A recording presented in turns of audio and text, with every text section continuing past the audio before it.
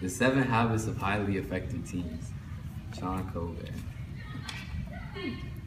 Are you at the relationship bank account part yet? No, not really. I can't find it. Can you explain to me what's that about?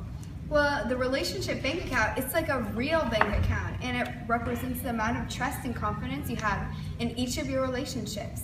If you do something good with your relationship, then it's a deposit. If you do something bad, then it's a withdrawal. And everyone has a relationship bank account with everyone they meet, and they never close. I just got to chapter 4. Are you at it yet? Yeah, using other people emotionally or physically for your own selfish purposes is an example of a think win-win.